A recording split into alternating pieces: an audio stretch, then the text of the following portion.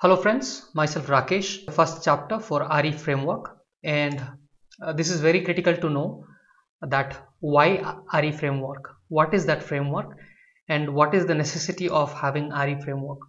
So before we understand ReFramwork, we need to know our entire business process that we design as a workflow can be divided into three different categories. The first one is called linear process. Iterative process is the second one, and the third one is transactional process. Now the transactional process is the evolved process. So let's go ahead and understand each process one by one with example. Now let's understand what is a linear process. Generally linear process run once. They are very simple in nature. They run just once. So I have a flowchart in the background which I'm going to explain. So let us understand what are the different stages in a workflow that we generally execute if we have to put it inside a framework. How does that look like? Let's have a look. So this is the example of linear business process, wherein the first step is you initialize your workflow, right? And then next you get data. So we'll see an example, and then you process that data and your workflow get over. Okay, so everything is run just once. So let's see in a workflow how all of this framework fit in. So this is a workflow of a linear business process. So what I'm doing here, I'm trying to collect email, right? So what I have done, the first process of initializing is I'm storing my Gmail password in a get password activity, and then I'm using the get IMAP mail message, and I am only reading one activity. So this is very critical in a linear process where you just process it once. The data is processed, you get the data once, you process the data once. So that is the formula of a linear business process. So I have already mentioned run just once. Okay, so this is the key word to remember. Linear process is simple, where you run the entire thing or all the stages of the process just once. Okay, so here if you see in the background, the get IMAP mail message getting the first unread email in my email, and then it is going through and showing that from address. So whatever you want to do, you want to store inside a Excel document, you wanted to reply to that email. So whatever you do, you get one email, you process the data and perform the action. So if you see it here, we are initializing the data by get password, and then we are getting the data by get IMAP, where we are getting the first email from the inbox, and then we are processing the data, whatever action you want to take, and the entire workflow ends here. So this is called linear, very simple, straightforward in nature. But the only problem, this is not very suitable for repetitive process. Okay, if I have to process, let's say all the emails, then I have to run the bot again and again, right? Because it only picks one email, right? It picks one email and then process the data. So if I have to process the email multiple times, I have to run the bot, let's say 10 times, then I have to open the bot and run the workflow 10 times. So because this is linear process, very simple in nature, but again this has a problem when there is a demand where you have to perform a repetitive action again and again. So for that, we move on to something called iterative process. So let's see the flow diagram of iterative process. So this is the flow diagram of iterative business process, where you initialize, you get data once. So in this, you will get the bulk data. Let's say you want to process 100 emails or 10 emails, whatever your count is, right? You take the bulk data and put all the bulk data inside a loop and process it. Okay, so when you do this kind of a process, this is called iterative business process, where you get data once and you run that data through a loop, right, inside a loop multiple times. So this becomes a iterative business process. So let's see in our UiPath workflow. So for an iterative process, what I'm going to do, in the get IMAP mail message, instead of one, let's say I want to process 100 emails, or let's say 200, whatever your cap is, right? So whatever your emails, so I'm getting all the bulk data once, and then I'm processing the data let's say 200, so it will process for 200 times. So when you do such action in your workflow, this will be termed as iterative process or iterative business process. Now here what we are doing, we are getting the data once and processing the data multiple times, or you iterate that particular action multiple times. So this will become a iterative example. Now what is a drawback? Now the drawback with this kind of a process is, if one of the email has some problem, then your entire workflow will fail, right? So if there is a problem with one of the email, so let's say I'm getting 200 emails, right? So in that 200 email, let's say one of the email has a problem, then this for each loop will not run, and with that your entire workflow will fail. Okay, so this is the very, so we cannot always go with linear process, nor we can always go with iterative process. So we have to bring some kind of a standard which will work the best in most of our situations. So how to do that is something we're going to learn. So let's see how the transactional process looks, the flow chart, how it looks. Let's have a check. So in the transactional business process, we are doing the same activity but again in a different way. So what we are doing, we are getting the data, let's say one email, and then we are processing that data. Okay, if it fails, it's okay, we are again getting another data and then processing the data. So it is not, everything is not put inside a loop, but there are two different things which work independently. So you get data and process data, you get data and process data. So each of this run independently, so they are not dependent upon each other. So in the linear one, nothing is dependent. You get the data, you run it. If it fails, it fails. If it works, it works, right?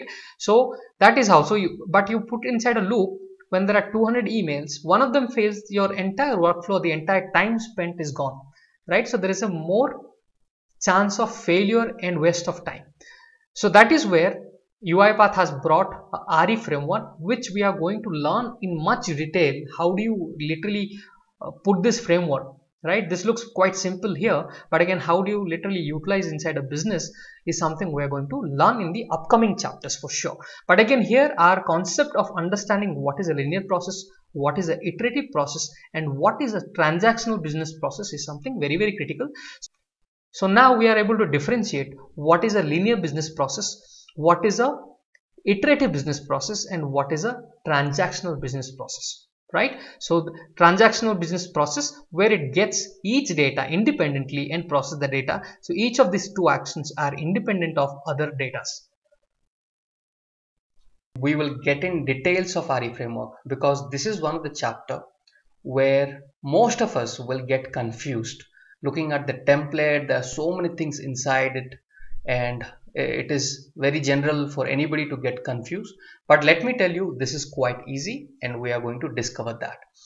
So RE framework. So you must know the RE framework stands for Robotic Enterprise Framework. So what do you mean by Robotic Enterprise Framework? Generally, when a project is given to you, to start with, you will just create any kind of a sequence or a workflow, and then you complete your project. But when it comes to enterprise, right, when you are working in a company, there has to be some standard to be followed. You cannot just simply go ahead and create a sequence or a workflow and produce your project, right? It is not possible that way. So you should have a proper standard which is error free, which is bug free, which is easy to understand, and a lot of things.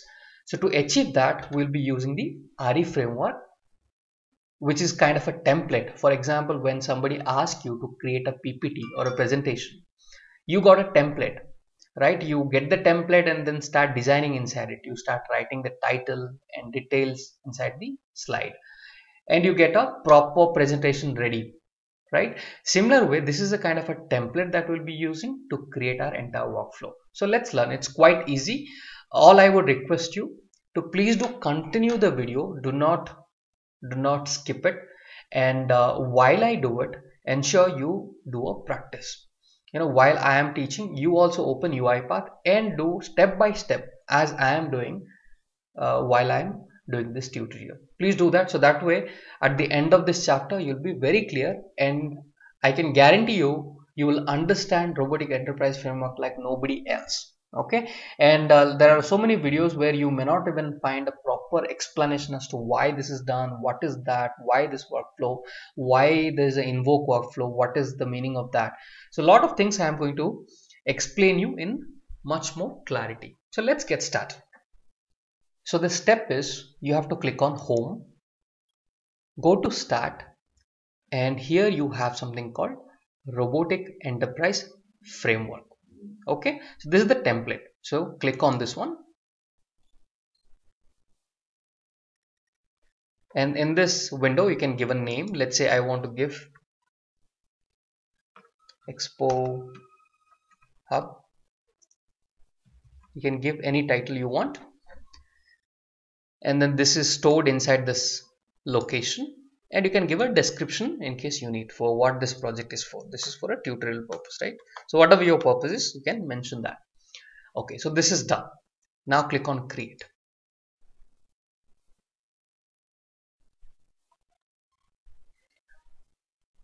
So this is the ReFramwork template, guys. You can see it, right? This is quite simple. First is, there are 4 different states. One is your init state, get transaction data, process transaction, and your final state or end process state. Okay, so in interview they might ask you in ReFramwork how many states and how many transitions are there. So you would say there are 4 states. Okay, so first is init state, get transaction data state, process transaction data, and end process. And this are called the transitions. Okay, so what is initial state is something where it gets some data from a configuration file. So I'm going to show you in detail, but it initializes your project. Okay, it collects certain uh, basic data from a config file, and then it initializes your applications to see if the applications are there or not. So all the checks happen here. So it is initialized, and once it is initialized, then there are 2 things can happen. There could be a system error, there could be a success, there is no error, right? So if there is a system error, it's going to end the process. Let's say it's not able to start the application, or let's say your config data is there in Excel and Excel did not open, right? So there is a system error. So that is where it is going to, we can ensure how to tackle that here, and is going to get into the end state.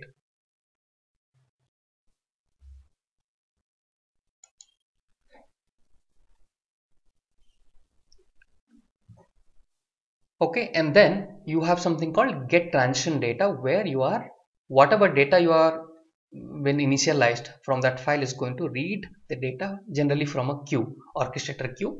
Don't worry about all these words, but I'm going to explain in so nicely and in detail that once you listen to this entire tutorial, you will never forget. Okay, so for the moment, let's understand the architecture. So this is the ReFramwork architecture. Initial state we understood, and there are 2 transitions. Once it gets the data, this is where it happens, get transaction data, where it get all the transaction items. So each data, let's say the data is there in Excel, and you have each row, right? Name, employee email address, and details like that, and you want to process each of this data. So these are called transaction item. Okay, so get transaction data does that, and then you get into a 2 different state called, if there is no data, then it will go to end process. If there is new transaction, then it is going to process the data, and this is the 3rd stage or state. Once it processes the data, this has got 3 different transitions. One is the data is processed successfully, or there is a business rule exception. Means, let's say employee whose tenuity in the company is less than 3 years do not fall under this rule. I mean, let's say there's a bonus has to be distributed or anything, something like that.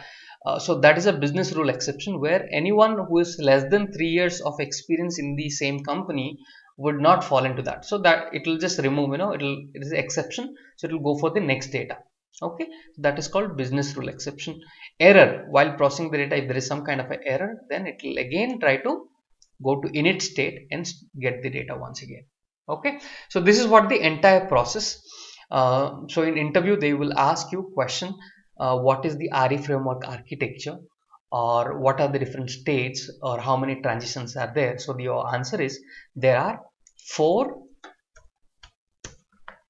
states and 7 transitions.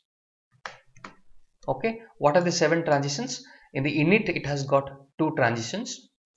In the get transaction it has got another 2, so 4, and in the process it has got 3: success, rule exception and error. Okay, so put together there are total of 7 transitions that would happen, where it will move from one state to another state. Okay, so as of now the framework architecture is clear. Okay, now the next thing that we need to learn, so this is robotic or ReFramwork architecture. Okay, so this we have understood. Now the next thing we have to in detail understand each stage, because I'll tell you, until now people are fine. So once they open this and when they see so many things, there are so many things, oh my god, what is this? So that is where the main fail point would be. People get confused, but I will make it very easy. So let's get started. So what happens when there are 4 states? So let's explore each state one by one. So now we will start with init state.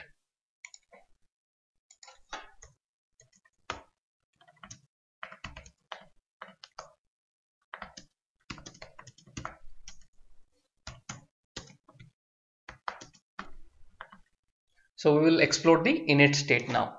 So what you do, so I am expecting that you have opened UiPath framework and then you are in the same page. So click on this init.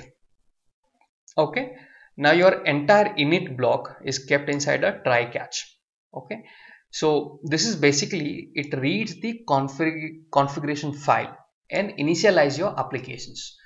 So what is this entire workflow? Let's see it. Now first thing you should do, go to your UiPath folder. Okay, generally it will be in documents and then UiPath. Here you can see the robotic enterprise framework ExpoHub demo has been created. Just click on this. Okay, so once you click on this, you will find there are so many default folders got created. Okay, and each of this folder is required for the project to run. So now let's say settings folder. Okay, these are a couple of debug and release notes and the local. I'll tell you which are the critical ones and what is inside it. Okay, so this is the .local. So this one data is something we'll be using. This two will not be using. This is internal for the project, but data is something is the folder that we will be using. So if you go to data, there is a file called config. Just open this file just to see what is there inside this configuration file, and this is the file we'll be using in the init state. So you can see this file has got there are 3 different sheets: settings, constants and assets. Okay, so settings has got the orchestrator queue name. So this is the default thing. Okay, this is just a template and we can change it as we need. So just understand, now you take it very simple. There's an Excel file which has got 3 sheets. The first sheet name is settings, second is constants and the third one is assets. So in the settings it has got some data. It has got 3 columns: name, value and description. And in the constants it has got again name, value and description. And here you have got max retry number, delay short, all of this. So you want to give some delay in the project. So you have seen in many of my tutorial where I'm using Excel file and picking some data and utilizing, right? So it is the same thing that I'm doing here with this template. So there's a pre-made template and pre-made variables and details are created, where I'll be using one of them and get some value of it and utilize in my project. So for as of now, you understand this is just a Excel file which has got some data. We have to pick this data and utilize in our workflow. Okay, that should be our understanding at this moment. Okay, let's get back. So now in the init state, if you see, the very first thing they have written is initialize system error. So while if there is kind of any while running the robot, if there is some kind of a system error which is coming, then it will fail. It will go to end state. I said you right in the main. If there is a system error, it should go to, in case of system error, it will automatically go to end process. Now if so, what they have written, initialize system error is equal to nothing. So if it is nothing, if there is, of course there will be no error at the beginning. So if there is no error, then it will move on to the second one. So this one, so we will have little patience, because we have to explore each of this item slowly, one by one. So once we have an understanding, then it will be quite easy to understand all of it, I'm telling you guys. So this chapter is very critical. You have to have patience, and one by one you have to do it. So now the second step in the workflow is if. They have used a if condition, and they are saying config is nothing. So what is this config is nothing means? You go to variables, you see there are so many. By default this template has got multiple variables. Okay, by default within the template they have created everything for you. You just have to know what they are and you have to utilize it. If you go to arguments, same way they have created argument for this also. Now the config is not, there is something called config. So where this config is coming from, let's see that. So you see there is a variable they have created called config, and this is a dictionary type, and there is default value is nothing. So config is a, so we need to remember one by one. Okay, so what we are learning, config variable which is a dictionary type. Okay, and there is no default value. So they are using this config value here in the if statement and saying config is nothing.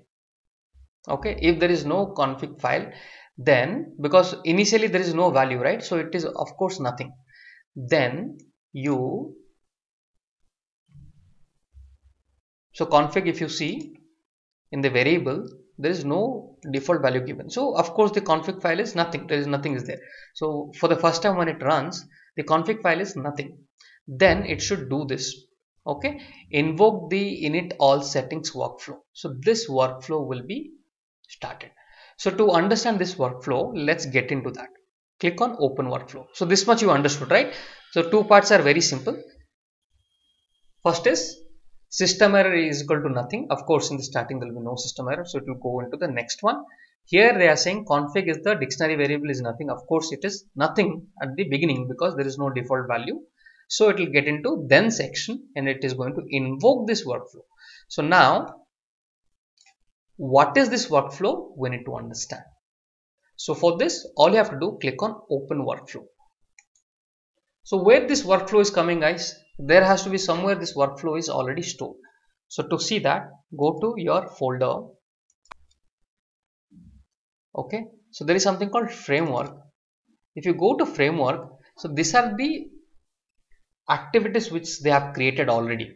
You just have to invoke and use it. Okay, so kill process is the entire workflow, take a screenshot is the entire workflow. So similarly for all of this, they have created all different close all applications. You can just use this. Okay, so it is quite easy. So you don't design from the beginning, you can just use these templates and start working, because most of our workflow will have utilize, these are very common things. So they have already built it for you and you have to just utilize it. That's simple. Okay, so for the timing, if you see what they are utilizing,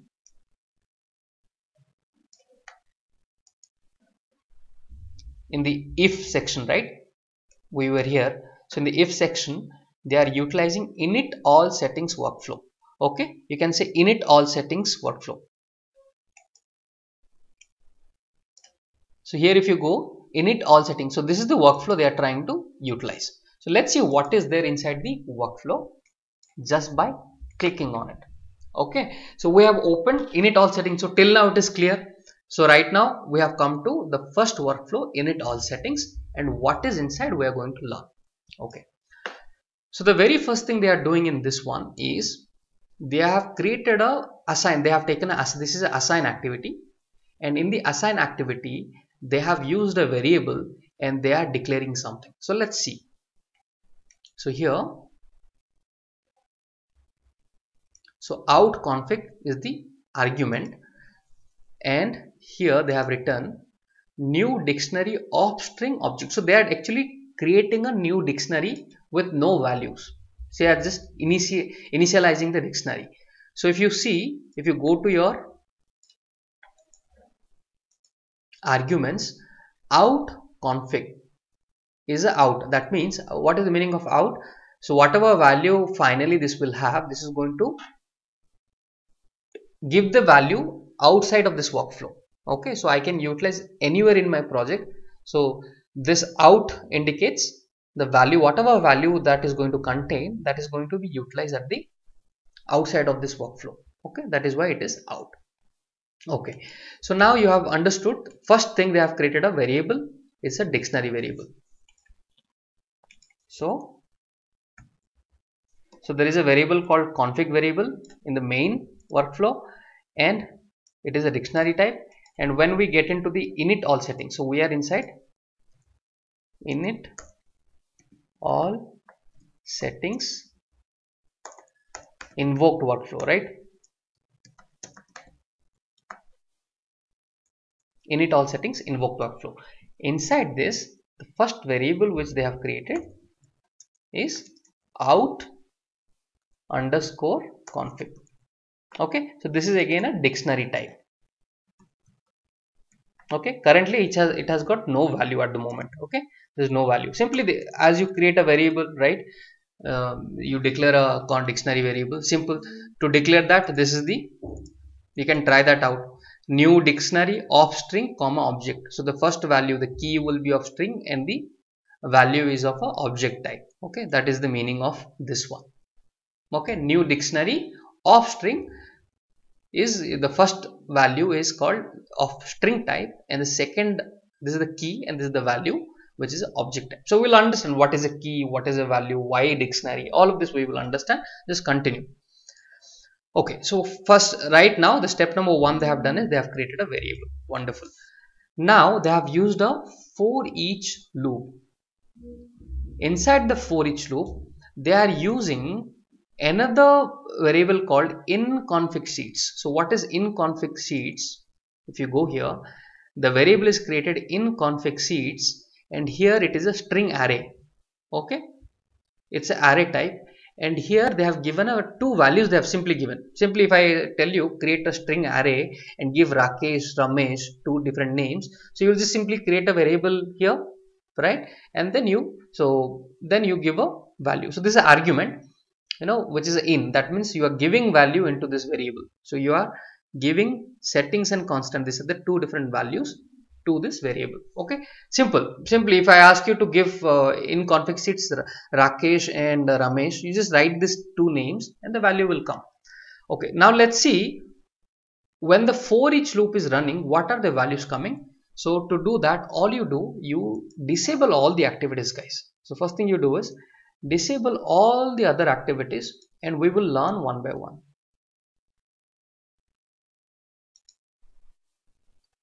Okay, control plus D, or else you can just right click and do disable activity. So I've disabled all the activities now. Okay, you can see all of this has been disabled, so nothing will run. So what I want to do, when they are saying in config sheets, and if I use a message box, okay, and here I want to see what is the value this sheet contains. So I'll simply say sheet. Okay, now if I run this,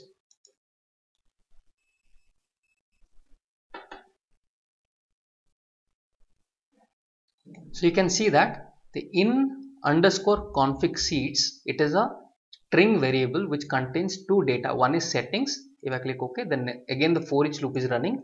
The next value which is derived is constants. Okay, so this you have understood. So this is nothing, very simple. This is a string array.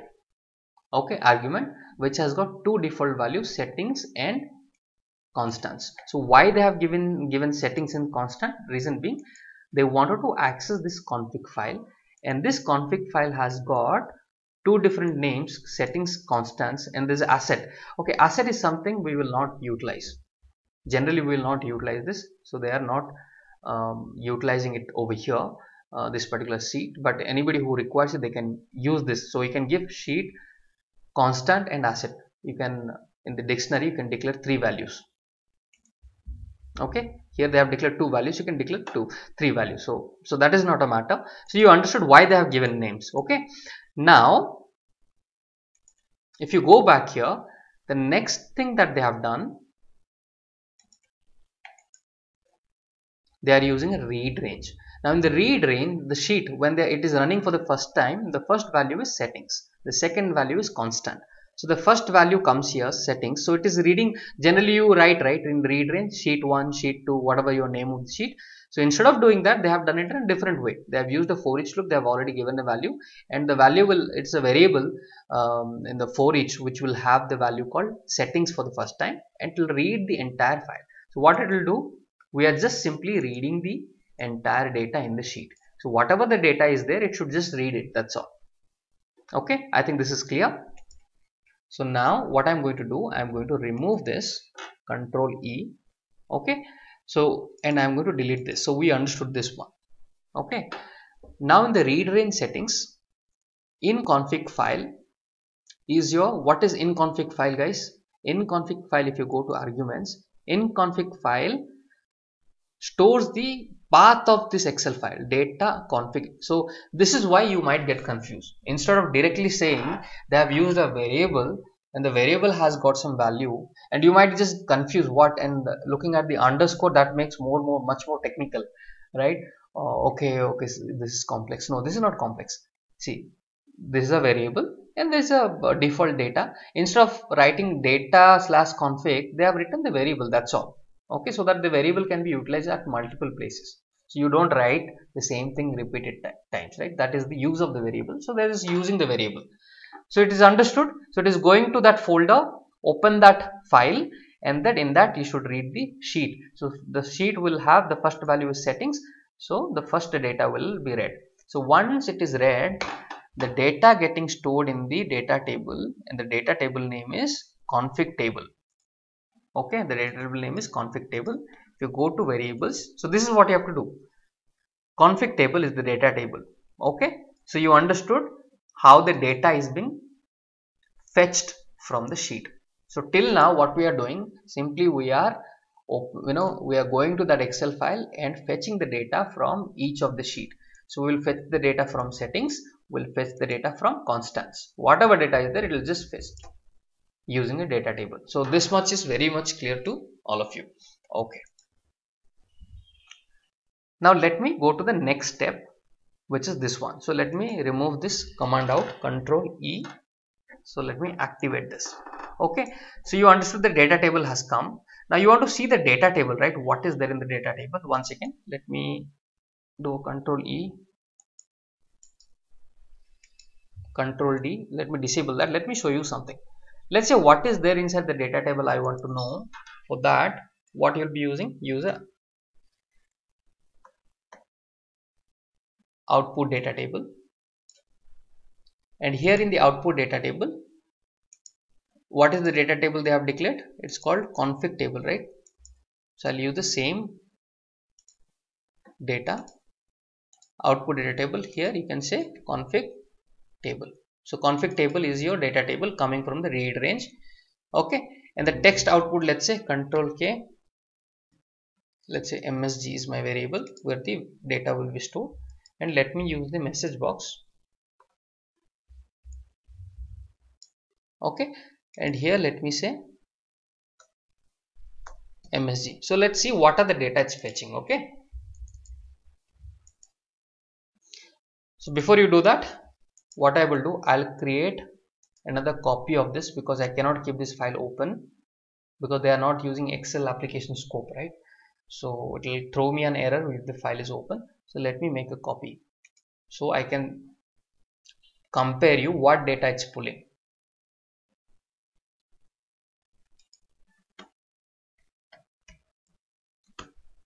Okay, this is the copy I'm creating.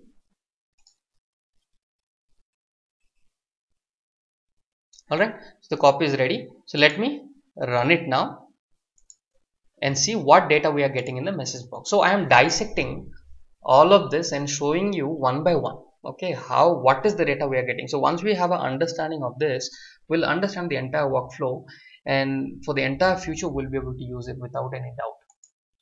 So let me run it.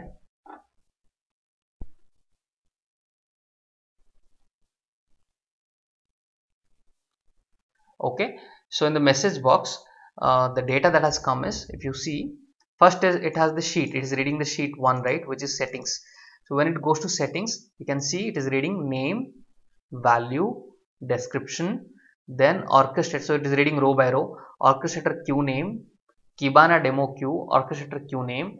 Okay, then there is a blank space, then log of business process name, framework. So it is reading row by row. Okay, if I click on OK, now it will go to the second sheet, which is constants, and is going to read all of the data, name, value, row by row, description, max retry number 0, okay, and then must 0, whatever it is, then time outshot, there is a space. So it is, you can see log message application exception, log message application exception, and is reading all the data of the sheet, okay, row by row. Is that clear? And then system exception. So you also try that, you will find the data table is just reading both the data. Okay, it is not reading the third sheet, it's just reading settings and constant, because this is what we have declared in the argument.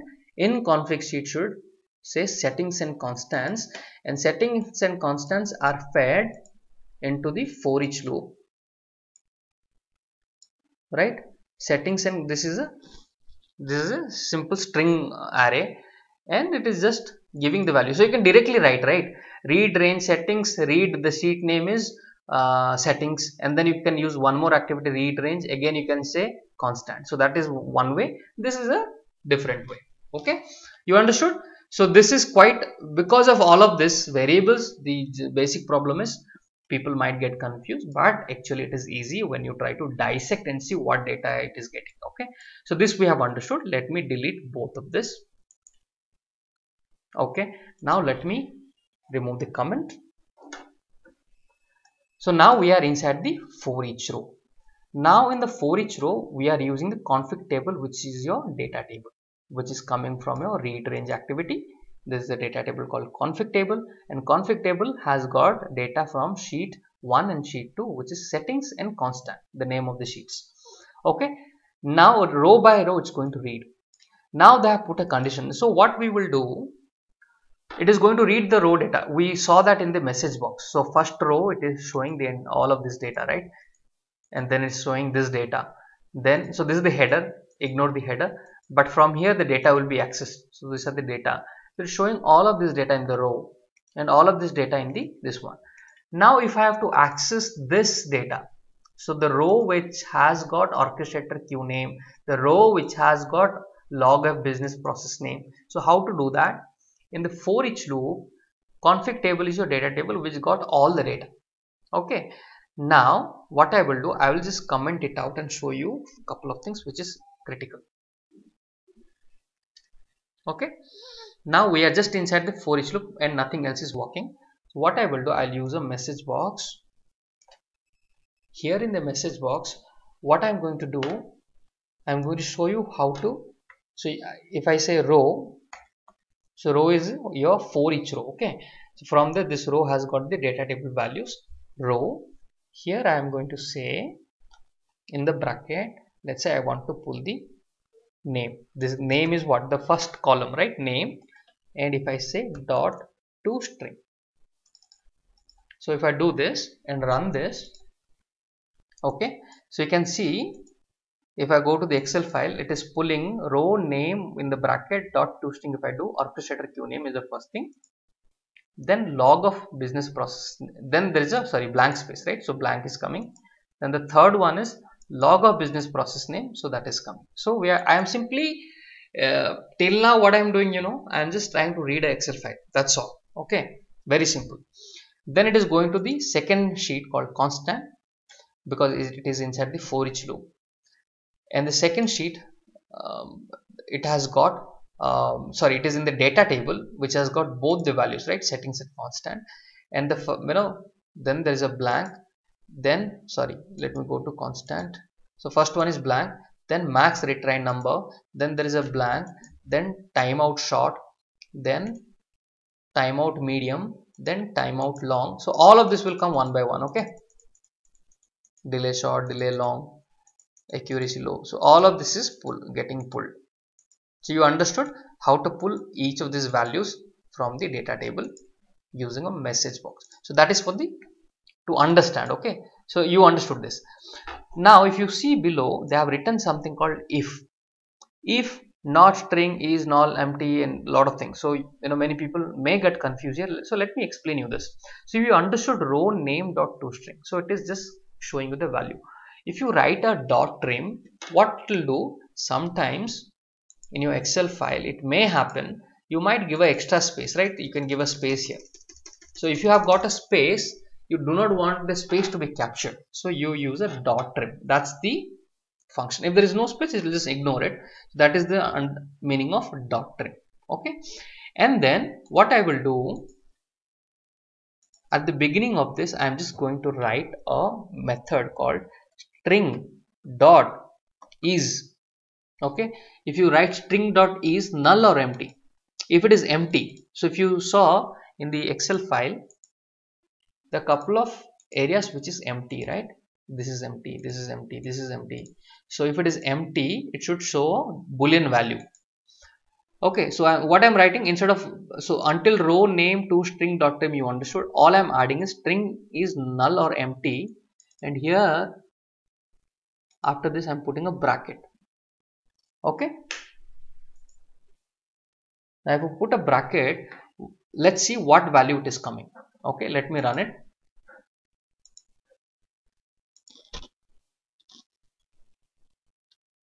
Okay, so is null. So our query is string is null or empty. Is it null? The first one, no, right? So it is false.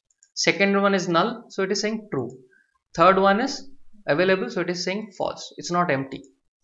Okay, then similar way it is going to the next one. The first one is empty, right? So it is true. This is not empty, so false. This is empty, so it's true. So like that it will go through all of this. Okay, okay, so this you have understood. Okay, it is going through all of this. So if I say not, if I write at the beginning say not, it will just show me the opposite value. Okay, in capital NOT. Okay, now if I write not, it will just show me the opposite value. So where it is null, it was showing, if there is empty, it was showing true, right? Now it will show false. If it is not empty, if the data is already there, okay, so it will say true. So let me run this. Just show the opposite value of it. So first the data is there, right? Not empty. So not empty, right? This is not empty. So data is there. So that's what the meaning is, true. So it is empty, false. It is not empty, true. So like that it is showing the data. Okay, so with this experiment you understood what is the meaning of that, and we are going to utilize that in the next workflow. See, then there is something called if. So I will delete this. So you understood the meaning of it. Very good. Now let's enable it by Ctrl+E. In this, they are using the config data table in the for each row, and they have put a condition if not string is not empty. That means if there is a value, then you do this. So they are using a add key value pair. So this is an assign activity. Okay, don't worry, get worried about this, but this is an assign activity where they are utilizing a dictionary and they are assigning the value. So what is this? Again, very simple. So wherever there is a value, so first one, let's say this is the key. So the column A is the key and column B is called the value. So when I say dictionary orchestrator queue name, what is the value? Kibana demo queue. If I say dictionary in bracket log of business process name, what is the value? The value is framework. So this is what they wanted to achieve in this workflow. Okay, so for that they have used the assign activity, and inside the assign activity, they are using this is out underscore config. So if you go to arguments, out underscore config, right? So this is nothing but a dictionary which will, whatever value it's going to get, that we can utilize outside this workflow I have explained you in the beginning. So this is a dictionary, simple dictionary variable. It's a variable, dictionary variable, which will have some value and that can be utilized outside of this workflow. Okay, so now what we are doing here, we are writing simply out config row name dot toString dot trim, means this will have the first value, orchestrator name. So instead of writing out config in bracket, I can simply say that particular variable, right? So this is the way to write it. Out underscore config row date norm string toString dot trim. This will have the value called row value. So what is row underscore value? So row underscore value is this. Okay, so let me show you. Okay, so this is a dictionary. If you know dictionary quite well, so understanding this is just matter of seconds. But again, let me explain you. So now to understand what this out config row has got the value, what we will do, you will use a message box inside the for each loop. Let me check if I am inside the for each loop, for each row. Okay, yeah. So here what I will do, I am simply going to utilize this value here. Okay, and see what is that output coming. So if I run it in the Excel file, if you see, the first value is orchestrator name, right? So orchestrator name, which value is Kibana demo queue. So I should get Kibana, and for this one it will throw an error because this is blank, so it will not run, it will throw an error, but this is fine. We'll just understand how it works. So let me run it.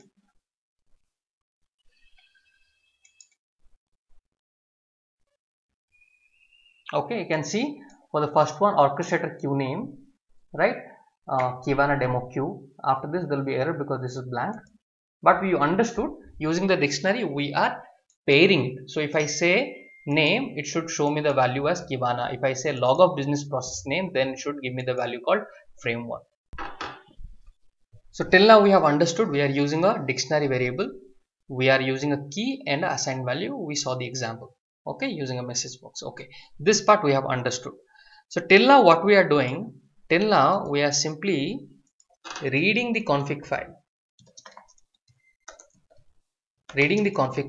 and storing the values, the keys and the values inside a dictionary variable. That's all we are doing, guys. Okay, so no confusion till now. We are just reading the Excel file and using the dictionary variable to store the values of key and value. When I say key, this is the key and this is the value. Okay, we call this as a key. So when I take the key name, the value will be whatever the associated value will be shown to you. Okay, this is what we are doing till now. After that, we will move on to the next stage. Okay, so here what they are doing, let me remove this out, Control E. And here the first thing is, it is saying loading assets. So loading asset is something we are not concerned because your asset sheet is completely blank. There is no data into it and we will not be using in most of our projects. So ignore this for the moment.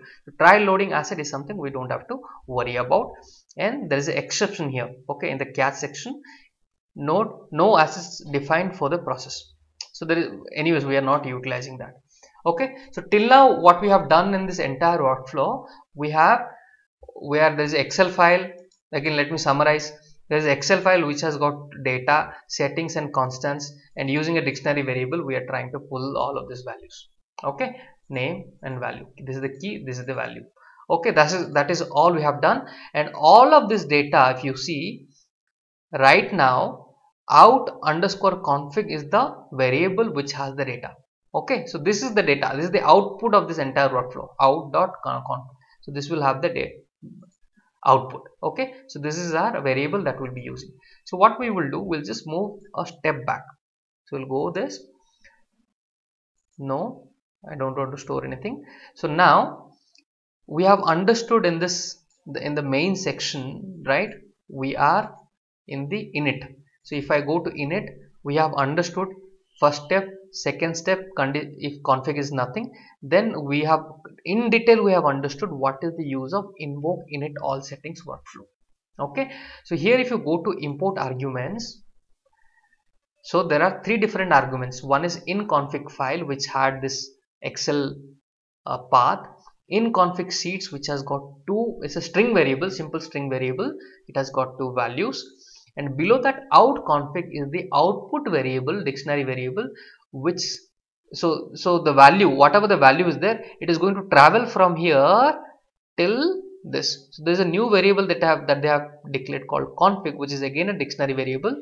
So whatever the value is coming, all the values will get stored here in the config. Okay, so this is the new variable that we are going to use. So if you see your config, which was declared as a variable in the variable panel as a dictionary variable, so this has got no value. Now it will have value. Okay, config was nothing, now config has something, because in the import argument, the invoke workflow, whatever data has been picked, all the data will be stored in the config variable. So this is understood, right? So right now, as a output of all of this, what we are getting a config dictionary variable which has all the Excel data, all the config Excel file data.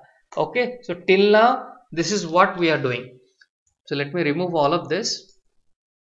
So config, so at the end what we are getting a config dictionary variable which has all the configuration Excel file data inside it. So that is the output. Okay, so now we'll be utilizing this config variable. So below this you have something called save job arguments. Okay, just open this up. So here what I am doing in the save job argument config, if you go here, they are using a variable called orchestrator queue name. If you go to variable, go to arguments, orchestrator queue name is here, and by default this will come from the orchestrator, which I'm going to cover in the next chapter. Okay, how to create a orchestrator queue, how to give a name. So once you give the name, the same name, let's say you have created a queue, the queue name you have to give here. Let's say I have created a queue that I'm going to show in detail, in very detail in the orchestrator. Okay, how to create a queue, how to utilize. So understand what is a queue. Queue is nothing but which has got all the data one by one in the line. Okay, like you go in a bank queue, right? You are in line, and one by one the data will be processed. Similarly, the items, the transaction items or the data will be kept in the queue, and one data will be picked. So that is called the orchestrator queue name. So here I have not created the queue name, so I'll simply write something. Let's say ExpoHub demo queue. Okay, so I've written this. So this is where whatever queue is there in the orchestrator, you have to simply declare that value over here. Okay, so once you declare, so it'll say if there is a value, not dot string is not empty. That means if it is not empty, then so that means there is a value. So I've given a value. So then you run this add orchestrator queue name. So what it's doing, it is using assign activity, and in the assign activity, config is your variable, right? And orchestrator queue name. So what is this orchestrator queue name? If you go here, this is the orchestrator queue name. Okay, so by default the value is what? Kibana demo queue, right? So instead of Kibana demo queue, you want to replace the value. So how to do that? Simply config orchestrator queue name. Okay, and here they are giving the new variable orchestrator queue name. So this is the new variable, right? In the argument orchestrator queue name, the same value they have given. So this whatever the value you have given, ExpoHub demo queue will come here. So let's see that. What I will do, let me put a message box before assignment. I am going to access the value of the queue name. So that would show Kibana demo queue, right? So this is the key. I'll go to UiPath, and here what I'm going to write, config is my output variable, right? Which has got all the data of the Excel file, which I said. So use this, and here what I'm going to do, I'm going to use that key. So there is a space. Okay, remove that space. Okay, the same thing what they have written here in the assign activity. Okay, now if I run this, And the same thing if I run after the assignment, somewhere here.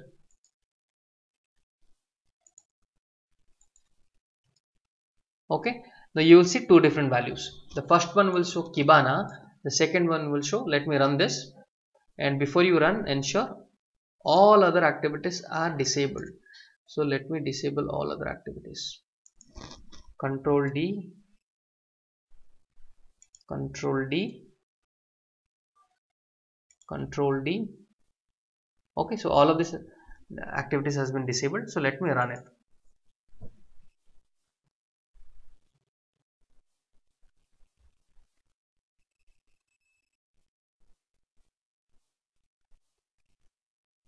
So you can see the first message box which has come as Kibana demo queue. Okay, that is coming from this Excel file, Kibana demo queue. And after I replace, so what we are doing, we are replacing with the new variable. So the next data will come ExpoHub demo queue. You understood this? So all they are doing is they are assigning the queue from the orchestrator. Okay, so let me stop this, because get transaction data we need to cover it in the upcoming chapter, in the next chapter. So this we have understood till now. We are simply assigning this. Okay, so understanding each of this workflow, each of these activities is very much required. So till now what we have done, till now we have got the all the data into a config dictionary variable, and the next thing that we have done is assigned the orchestrator queue name. Okay, so these are the two things that we have done. Now let's get into the next one. So let me activate it, Control E to activate. Now here invoke kill process workflow. Again, this is a kill. If you open workflow, there will be nothing. So you can define. So this is just logging activity called killing process. So in the log, in the output variable, it will log killing process. That's all. But you can add activities. You want to close an application, right? You want to kill a process, whatever you want to do, depending on your project, you can add all of this activity, drag and drop all of the activity over here. Okay, so this block will work. Understood? At the moment this is a template, so it just is logging the value, killing, and then below that you have something called add log field. This is to add log. Let me show you. Let me enable this. Okay, and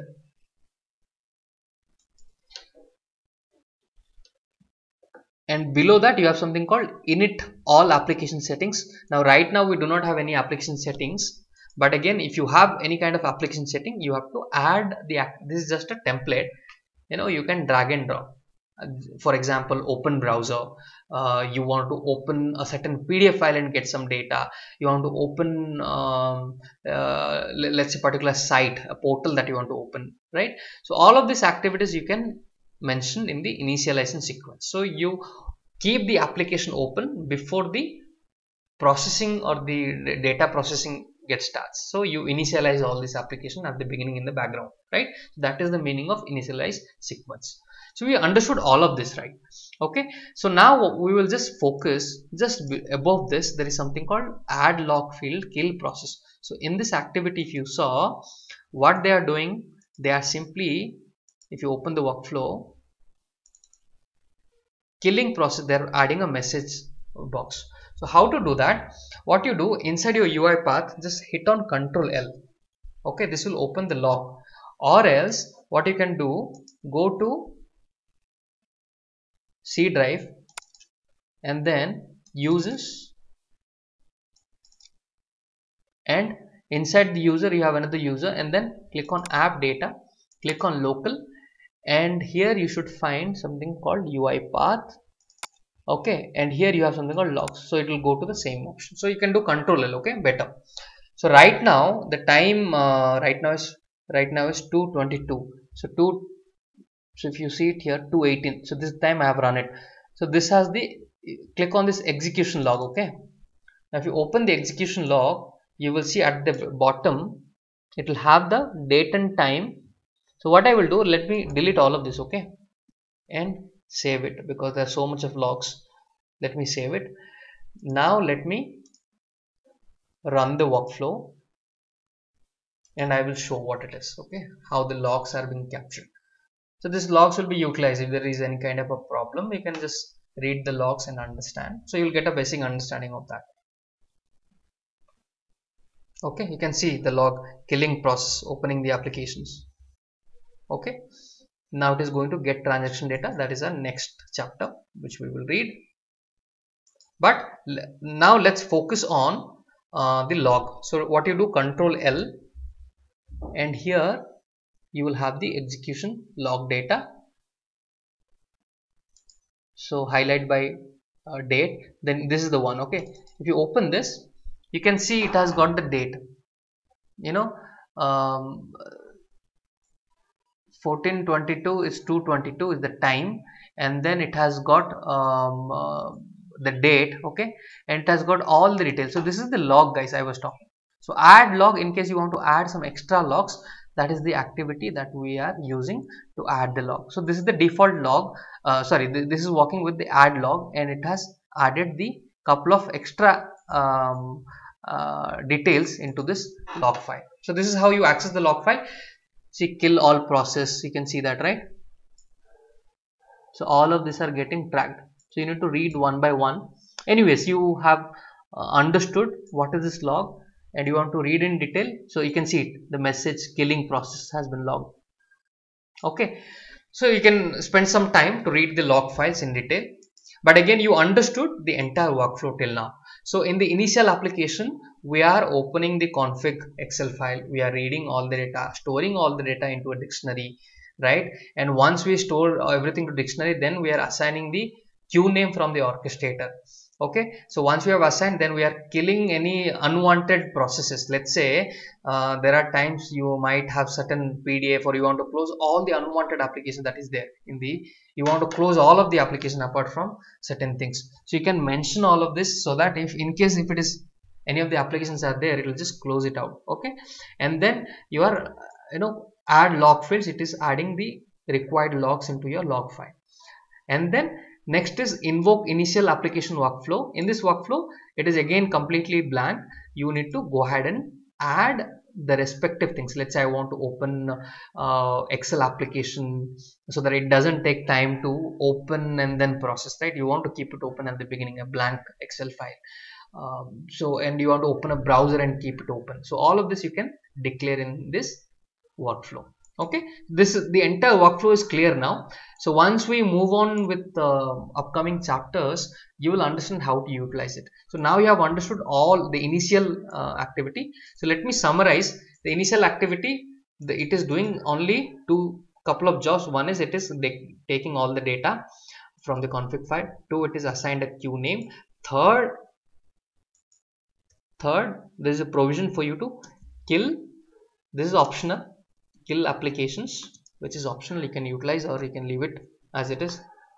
Okay, and then the fourth thing is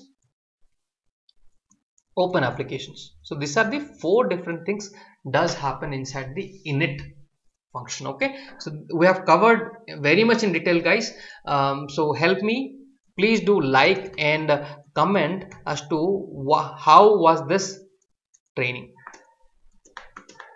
Did you like it? You didn't like it? What was good? What was bad? All of this you can comment and let me know, so that we can improve. Okay, I understand I am explaining too much in detail, but again, people who come in the initial background requires a lot of explanation. Otherwise, it will be a problem if I simply flow, expecting that they already know. Okay, that's why I'm spending time. But anyways, this is one of the video which will help you a lot in the upcoming chapters, and the upcoming chapters we can cover it as quick as possible. So in the last chapter, we have seen how to utilize the init function. Anyways, I'm going to explain in bit in this video too, but the very important chapter is get transition data. So this is very, very critical, and for many of us, it might appear slightly complex, because in this we are using orchestrator queue.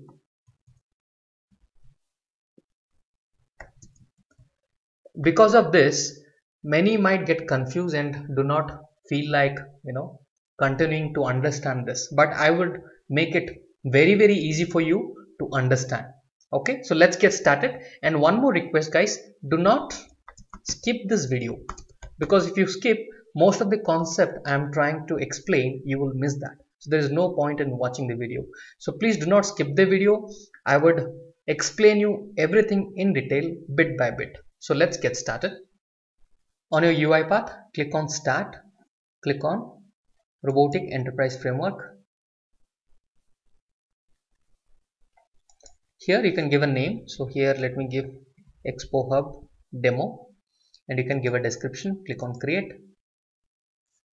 So this is the ReFramework. Now we will understand the get transition data, but again get transition data is associated with the init. Okay, so we will understand the init also in a bit. In chapter 2 I have explained in very much detail, but again this is also good enough for you to understand.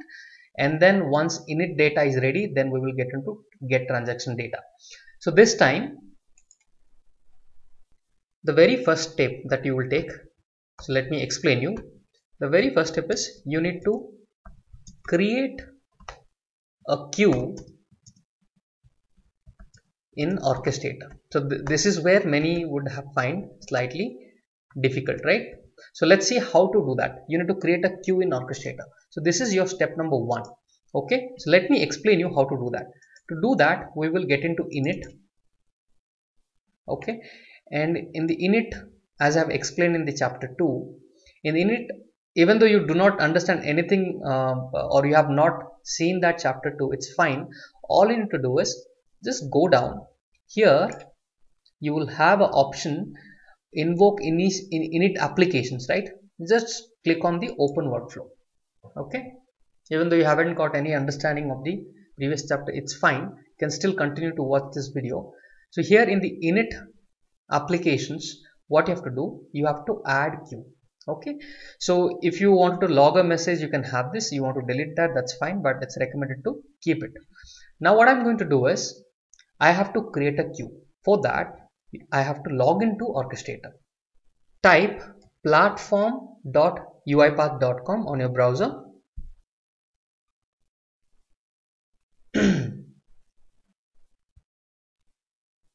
Continue with your email ID. So once you are in the home page of orchestrator, click on services, and here you have already created a services. In case you do not know how to create a service, I have a video on orchestrator. There are 3 steps. So there is a very popular video. You can watch that from my channel. You can go to the video section and look for orchestrator and you will find that. So let's say I'm considering that you know about this.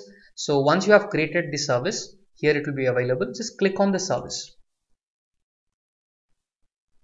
Now once you are inside the service page, this is what you would see. Under automation, you have something called queue. Click on queue. So once you are inside the queue, click on the plus sign, give a name. So I'm giving ExpoHub demo queue as a name, and here unique reference just leave as it is. Auto retry can be yes, max retry could be 1, 2, 3, whatever your numbers. For practice purpose, this is good enough. Do not change anything. Just give a name, give a description if you would like to, then click on add. Alright, now this is the new queue, ExpoHub demo queue. But again, you do not have any data, right? You need to upload some data. So what is this queue, guys? This is like, for example, if I ask you sum 2 numbers in Excel, if I ask you, so what you do in the UiPath, you can just read the Excel file and then do it. But what if there's a data which you have to upload on the server? Okay, if I ask you, you upload on the server so everybody can access that file, right? Upload on the server and then everybody can access the file. So that is the purpose of queue. So in the queue, what you generally do, you upload all your items. Let's say in an Excel file you have got multiple data. Let's say you have extracted a data from PDF, right? I have covered a video on that one, PDF automation, how to process the PDF invoices. So let's say you have extracted all the invoices and that is there in your Excel file. Okay, all the data is there in the Excel file, and you want to upload that to server, and then from there you want to process it. So this is where the orchestrator comes into play. Orchestrator is there in the cloud. It's a server where you are uploading your required data, right? And once your data is uploaded in the server, you're trying to download that and process it. Okay, so hope this concept is clear. Orchestrator do not there are so many other functionality, but the usage of the queue is that you simply upload the data, right? You are uploading the data to the server and then downloading that data and processing it. Okay, that simple it is, guys. Okay, so, and I'm going to show you a practical example of how to do that. How will you upload your Excel data into orchestrator using queue, and then how will you download the data and process it is something I'm going to teach in this series. Okay, so now our main focus would be on get transition data. So get transition data means there is something already in the server or in the orchestrator, you want to pull that. So this is in the layman's language. In UiPath language, there is something, the data is available in the queue and you would like to download that and process it. Okay, that is the meaning. So get transition data means getting the data or downloading the data from the orchestrator.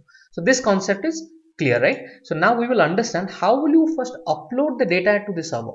Okay, so to do that, and using ReFramework, I don't want you to do any, so using ReFramework, how will you upload the data to the server, and then how will you get the transition data or the items or the simply in simple terms, the data is there on the server, you want to download. Let's say sum of two numbers, you have uploaded two numbers into the server, you want to download that and sum and show it.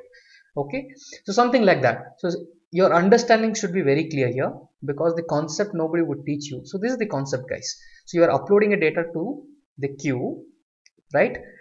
Using orchestrator queue. Once it is uploaded, get transition data will help you to download that. So to upload, what we will do, to upload data, you have to use the init, the start first state, right? There are 4 states, this is the first state. So to upload data, I'll be using the init, and to download data, I'll be using get transition state. Okay, now it's very simple, guys. I don't know why it is appearing complex, because the way it is explained probably. So let me explain you and make it very clear. It's really easy than anything else. Okay, anything else it's really easy. So this is your second state. Okay, so let's see how to upload the data. So right now I was saying you are in the main workflow. Just click on init, and in that just scroll down and go to invoke init applications. So you are initializing something here, right? So click here, open workflow. Now here what I will do, let me show you the Excel file. Okay, what data I want to upload. So guys, this is the data that I have on my Excel. So this is the invoice that I've extracted using the previous workflow. You can see my PDF automation video. So here what I've done, bill to name, date of issue, due date, invoice number, all this data is there. Okay, so I want to upload two data. Let's say bill to name, whom it was, and what is the total amount due, so that I can make a workflow where I can show total amount. So I can sum all of these numbers and show you, right? I can sum all of this number and show you what is the total amount. So how to do that? So as I said, the first step is you need to upload the data, right? 1.1. So you need to upload the data, and then you need to download the data. So there are two things. So how to upload the data, that is something you have to do it in the init one state. Okay, in the init, the first state. For this I'll be using the Excel application scope. I will copy the path of the file, in the double quotes, put the path of the file where you have the data. It could be, you can take some example. And one more thing, guys, while I am teaching, please open your UiPath. That is the best way to learn, and do it along with me. Okay, so now I have given the path. What I will do next is I'll use a read range activity to read the data, right? That's where I'll upload the data, right? Once I read the data. Okay,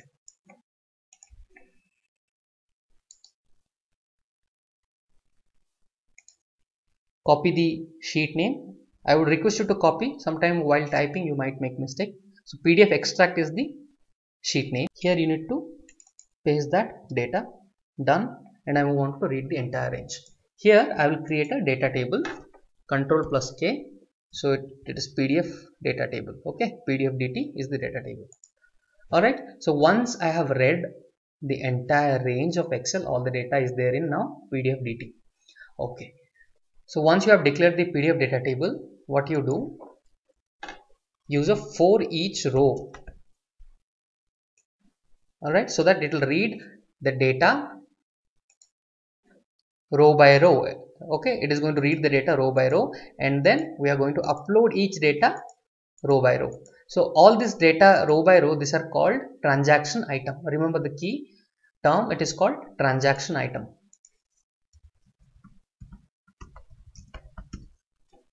So here in the for each loop, mention the data table name PDF DT. Now type orchestrator, and here in the orchestrator, these are all different activities. Okay, so now we will be using the queue. Just expand the queue, and you have something called add queue item. Okay, now in the add queue item, what you will do, you will mention the queue name. Okay, here is the queue name. So as I told you how to create the queue, and the queue has got no data, 000. So this is the name you have to copy, and here in the add queue item you have to paste, and ensure you put a double quote. Okay, because it's a string. All right, so once that is done, so how the data will be fed, you have created the add queue item and you mentioned which queue the data should be uploaded. Okay, so you have done that. Now you have to enter the data, right? So for that, so what are the data you want to enter? From the Excel file, there are all the data. Okay, now for example, what I will do, I just want to upload this data and this data. I don't want all the data from the Excel, because I just want to know what is the total amount when I sum all of this and who are those people. So I will just take this two data. Okay, so how to do that? So the name is build to name, right? And the next is amount due. Create the argument in underscore. All your arguments should be in this format. Okay, as you create variable in a general way, for arguments, this is how you create. So I will say in, so I want to know the name, right? It's a name. So how it is, from where it is coming from? It is coming from row in bracket. You have to simply say the exact name of the column. So this is the exact name. I would recommend you to copy it. Okay, do not write. Sometimes the space and things you would make mistake, or the spelling mistake might happen. Copy this. Now go here. Here what you have to do, just type the column name dot toString. That's all. Simple. Now the next item I want is the amount, right? Total amount. So in underscore total due. Simply say due amount, right? Total due is a good name. Okay, total due. Now again the same way you have to declare row. Again copy the proper name from the Excel file, paste it here and say dot toString. Okay, so what would happen now?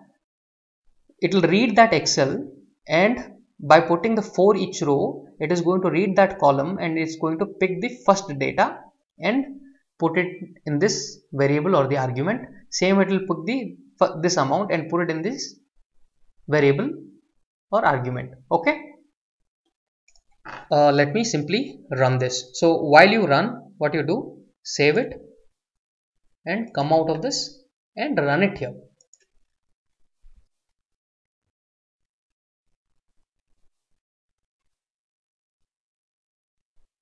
So now you can see in the orchestrator, we have uploaded the 5 data exactly from the Excel. Okay, so all this data. So let's have a look to the data, how they look like. Let me click on this drop down and then click on view transactions. And here you have the data. So what you do, just click on one of the item. We will just verify view details. So what you have seen here, now it is showing you the data, right? Specific data object. This is object type which contains the data. In underscore name Joydeep and in underscore total due so and so. Let's compare that. So in the Excel file also Joydeep Sahu and 48. So your first data goes in the down and the last data will be on the top. Okay, first in first out. So that is how it is designed. So Joydeep Sahu 48,000, Joydeep Sahu 48,780. Okay, so this is matching. Our data is matching and all the data have been uploaded. So we are successful in the test. Now, so what has happened now till now? The data has been uploaded to the queue. So I think it's very simple, right? You understood that. So do it once or twice, so you will understand how to upload the data. Okay, simply create a simple workflow, add queue item you utilize, and see how to upload the data to the queue. Okay, so once you are done with this, next stage is to download. So this is where our main chapter would come, where we will learn about get transaction data. Okay, so this is our main chapter on how to download the data. So let's see that. So before you get started into get transaction data, go to the folder where you have the config file. So this is my project. Get into the project folder under UiPath. Okay, generally it will be under documents, and then here you have something called data. Click on data and you have something called config file. Open this file, and here the orchestrator queue name that you have just created, simply delete this, and here you type ExpoHub demo queue. Ensure your spelling is correct, okay, otherwise the queue will not be able to access it. So anyways, you have seen that. So let me save it and close this file. Do not keep the file open. Save whatever data you want, change it and save it. So let's move on to get transaction data. Click on this one, and here you have a workflow which I am going to explain in much detail. So there is something called check stop signal. Okay, so this is not actually check stop, this is should stop. So they have changed the display name. Just type should stop, you will get this activity. Okay, so what is this activity? This activity, when you are in orchestrator and you would like to stop a job, a running job, you would like to stop in between, you found there is some problem going on and you want to stop it immediately. So when somebody does that, the check stop signal get activated, and there is an output variable. Let me show you. So here, do you see the result is should stop? This is a variable they have created, should stop. So you can see there is a boolean variable. You can see that, right? Should stop is a boolean variable. So this variable by default will have false. Okay, if somebody is clicking in the orchestrator stop job, when they click on that button, this value will become yes. So when the value will become yes, then it will say stop process. This is going to log the message, and then it will say transaction item nothing. That's all. Okay, so this part is very clear, right? So when somebody is stopping from orchestrator, it will just log a message that stop process requested. Okay, and then the transaction item will become nothing. That means it is not going to process any of your data from here. So from here, what would happen? It will go to end state. No data, end process. So it will go to end process. Okay, so now the very important part is the right side. So in the right side, what they have done, they have used a workflow. So we have to understand the workflow in very detail. Okay, so the very first thing before you, when you see invoke, first thing you should study is the arguments. So without having proper knowledge of arguments, if you get into the workflow, you will get confused. So click on the arguments. Okay, so now the very key thing is in. Wherever you find in means some data is coming from some variable or something like that. Okay, so what is this in? You need to understand. Now, as I said, in your first state, what is the state? Init. In the init state, the file is called config file, right, where all the data was written and all the data has been stored in a data table called config. Okay, that was the output. We saw it in the last chapter. Okay, in case you are not very clear, please watch my previous video, chapter 2. Okay, so here all the, otherwise in simple terms, all the data from the Excel file will come to the config dictionary. This config dictionary, I'm sorry, it's not data table, it's dictionary. So this config dictionary, it is going to pass the value to the new argument called in config. That's all. Okay, that is the meaning. So what we have done just now in the config file, we have stored the queue name. You remember, I opened the config file, and there I have typed ExpoHub demo q and I saved it. So what will happen, that data will be now be available in this variable or argument which I need to use in this workflow. Okay, so this is the main part. Other part is like whatever output is coming, I am storing in some variables or arguments. Okay, and this is the transaction number. The transaction number, if you go to variables, the transaction number, it is given as they have given a, what is that, transaction number. So they have given a count, it's a counter, 1 2 3 4 5, how many transactions are happening, it will count. Okay, it will keep on increasing. Okay, so we understood about the all the arguments or variables what will be used inside this workflow. Click on open workflow. Now in the open workflow, there is something called get transaction item. So very simple, get transaction item, where it has to get it from the ExpoHub demo queue, from the orchestrator, right? From there it has to download all the data. So the very first thing you have to look is where is the queue name. So here is the queue name. Here what they have done, they have already written it for you. In config is your nothing but your dictionary, which has the value of your init, and orchestrator queue name is the key, and that has the value. So let me show you. So what they are trying to access is from the config file, right? You have written expo demo queue, so it is trying to take this value and put it there. So instead of this, you can also directly write, put a double quote and write your queue. That is also very simple. Okay, if you are getting confused, simply write the queue name, even that will work. Okay, so whichever way. So this is simply the queue name, and then your output, whatever the output is. So get transaction item is nothing but downloading the data.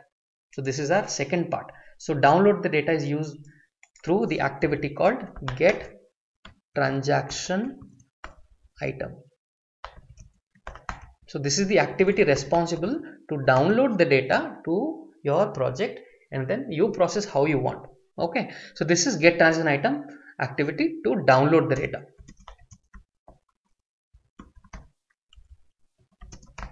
Okay, and to upload the data, what you have used to upload the data, what activity you have to use? Add transaction item. Okay, we have seen that in the previous workflow. Okay, so these are the two activities, very critical. Now get transaction item, what it does, let me show you. Okay, I'll show you how it is working. So get transaction item, here I have written the queue name, and the output is going to get stored in the this variable. Okay, out transaction item. So this is the argument where it will be stored. Argument and variable are just same, apart from your arguments can be carried forward to outside or inside the workflow. So again, I would call it as a variable or argument. So this will store the data. So let's see what data it is processing. Okay, so what to do, let's disable all the below activities. So let me control D, and I have disabled all the activities. Okay, now I want to see what data is coming. For that, you know, the best way is to use a message box for our satisfaction to understand what data is coming. Now here what I will do, I'll use that variable. What is the variable? Out underscore transaction. Simply type out underscore transaction item. Okay, this is the variable. Cross verify. Out transaction item, correct. So out transaction item. So here what you do, put a dot, and I want to see what data. So what you do, specific content, dot specific content, and in the bracket you mention there are two contents, right? So there are two contents. One is name and the amount. So let's see that in the orchestrator. So in the orchestrator, this is the data. Let me open it. So here you can see in name is Joydev, in total dues this one. So these are the exact variables you have to use. Okay, so do not take this semicolon, remove the semicolon, go here, and here in the bracket you have to paste that and remove the semicolon. Okay, that means it is going to take that data. Clear? So now what I will do, I'll simply run it. Okay, and we want to see what data. So this data, so let's see two data. So let's first see this, and then we will customize. And do not run it from get transaction data. Always go to main, say whatever you have done, and run it.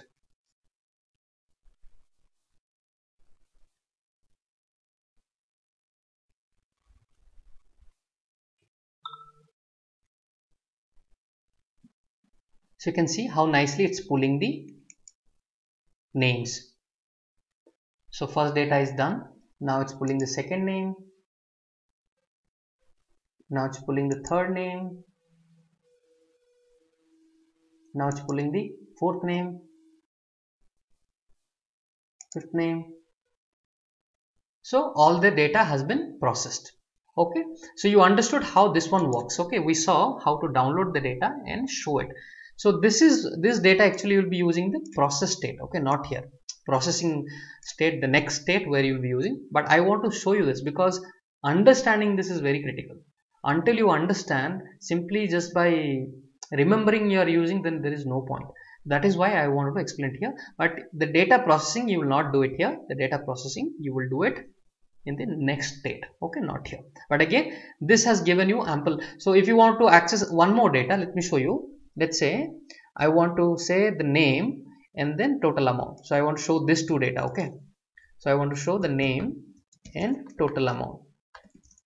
So to do that, what you will do, how to, so all this you will be doing again in the process state. Okay, this is not the place as per the framework. This is not the place.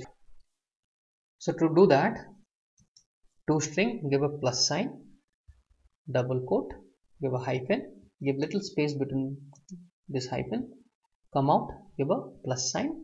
Here write the variable again, out transaction item, select this, dot specific content. And then in the bracket again you write the exact variable, and to do that copy it from the orchestrator. So copy this,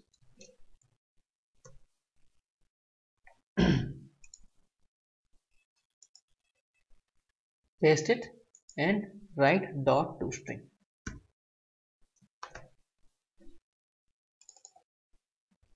Okay, so the error is gone, everything is perfect.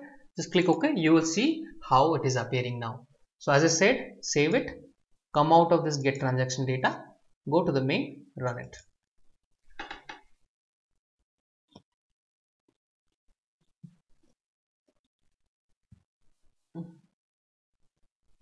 So the first value has appeared, Rahul Jignesh 89. So let's compare with our Excel file.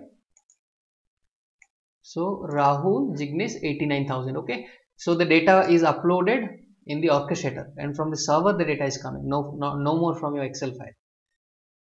Okay, now let's wait for the next data.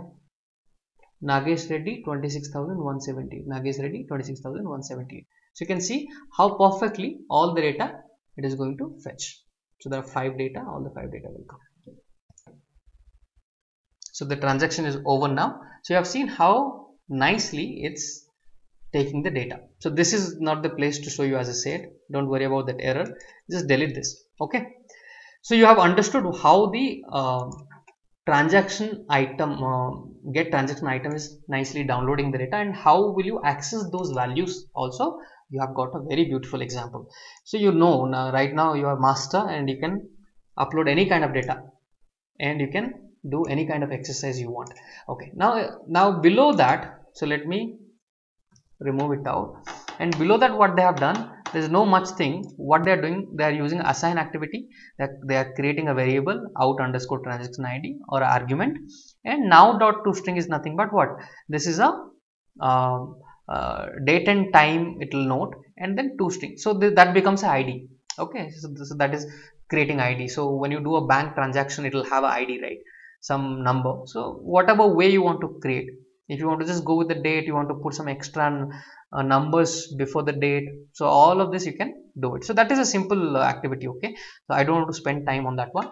And then again, all these assign activities they have used. So anything you want to create, like transaction field 1, field 2, if you really require to use it, just have it, or else simply delete this. Okay, because if your project doesn't need all of this field 1, field 2, you can happily go ahead and delete them. If you need an id, you can create a different sort of id. So you can manipulate the strings. You know how to manipulate the strings. So you can manipulate the strings and create a new id number.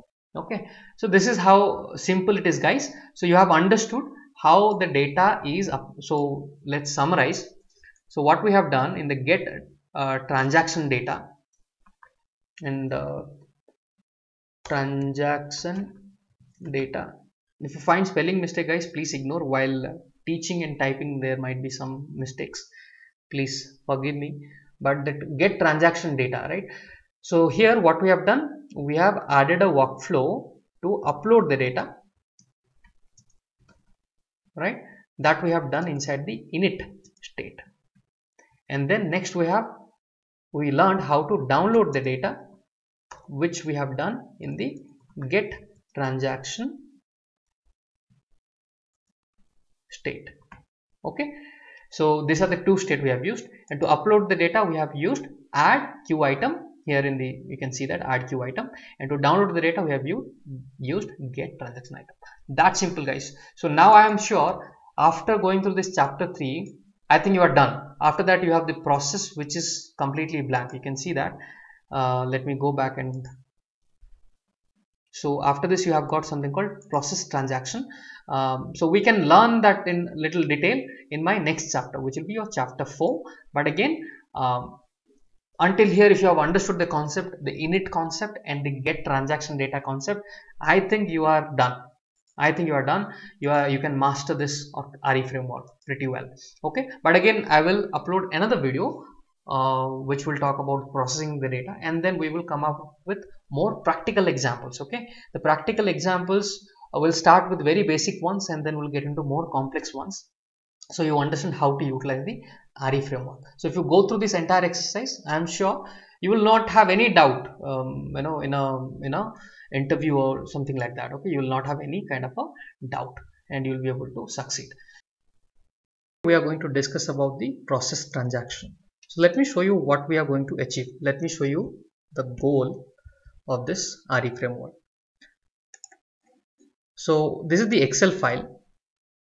From this Excel file, I would like to calculate shared hosting fee and late fee. So I want to upload all these data to orchestrate a queue, and then I wanted to sum this two up. Okay, so for example, if I calculate this two, the total amount is somewhere like 89,600. Okay, so this is what I wanted to do it through ReFramwork. Okay, this is your input file. From this input file, it should read the entire file, upload the data to orchestrator, queue item, and from the queue item I would like to sum these two values and show the total amount due. So let's see how to do it. So this is the goal. Keeping this goal in mind, we have to go through init, get transaction data, then process transaction data. So click on init, and inside init scroll down, and you will find something called invoke init all applications workflow.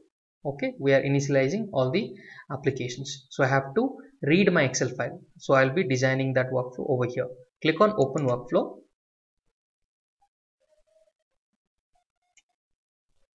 Now here I have designed the workflow to save time.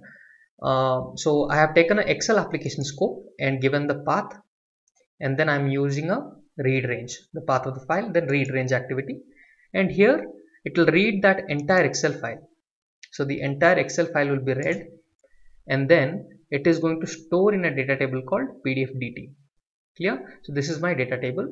Now I am using a for each row activity using the PDF DT data table, which will go through each row item one by one. So when it reads for the first time, it will read this entire row, then it will read the second, third, fourth, like this. All the data will be read from this Excel file.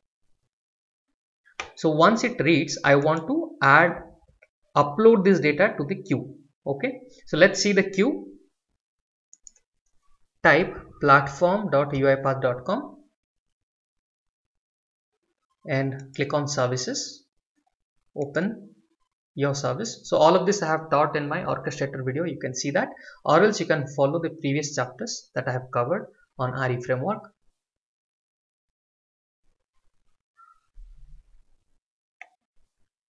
Once you are in the home page, click on queue,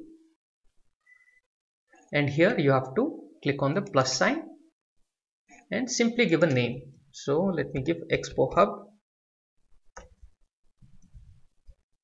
demo queue. Okay, so this is my queue name, and click on add. So all this you don't have to worry about, just leave as is, click on add. Okay, so once your queue is created, go back to UiPath. Now let's focus on the add queue item. Here you have the queue name, right? So your queue name should exactly match with your queue created in the UiPath platform.uipath.com. Okay, in the orchestrator we have created the queue, it should match. And then the very critical thing is your collection, the data that you want to upload. I don't want the entire Excel to get uploaded, right? So I will choose which data.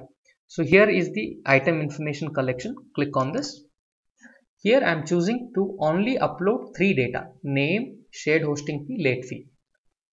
So these are the three data: name, shared hosting fee and late fee. I want to only upload these three data because this is the three data I want to process in this project. Okay, so what I am doing, I have created an argument called in name, and then here the value what I am doing, row. So I am running a for each loop, right? So row in bracket build to name. This build to name is coming from your Excel file. Okay, exact name you have to copy this and then paste it over here. Build to name dot to string. Same thing you have to do for all the other two data. Okay, for all the other two data I am doing row shared hosting fee, row late fee. So all of the data will get uploaded into the orchestrator. Okay, so this I have made it very clear in the previous chapter. In case you want to see that, you can go ahead and look the ReFramwork previous chapters. Okay, so in this area I have uploaded the data. So let me go back to main.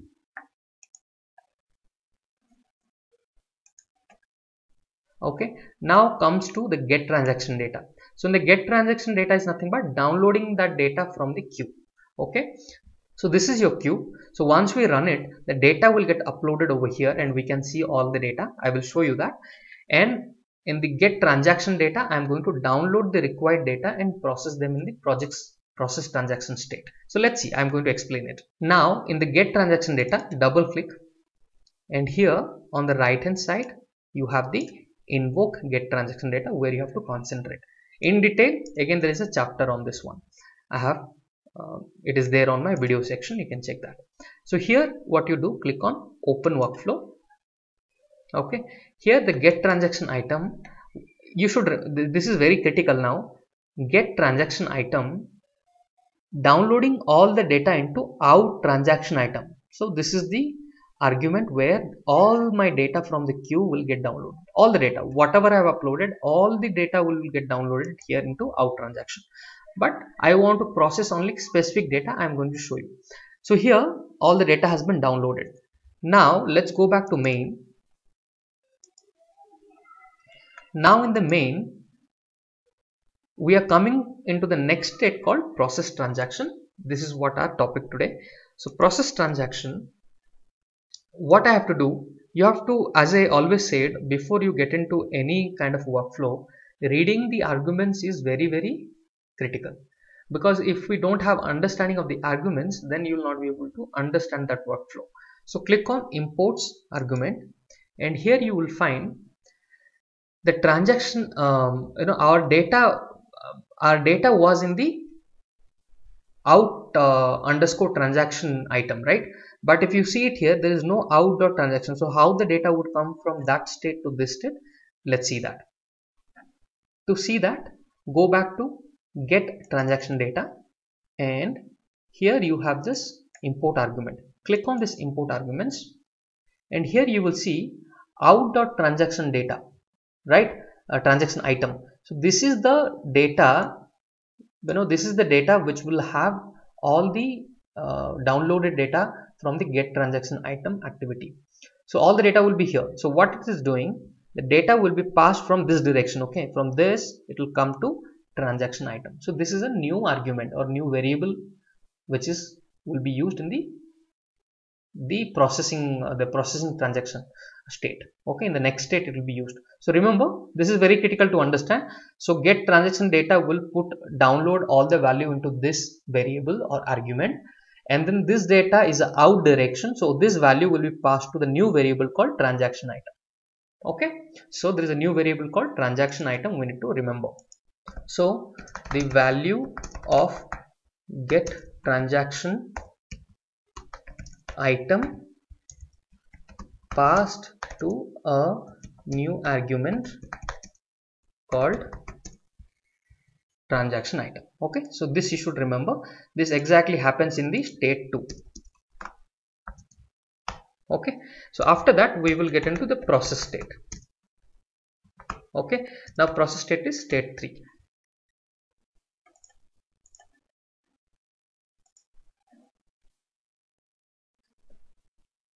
Now I'm entering the process transaction. So here if you see what they are doing, the transaction item, the new data, again passing its value from this direction, and it's coming to the new variable called in underscore transaction item. Okay, so this you should remember. In underscore transaction item is the new variable which has the data. So let me get into the workflow.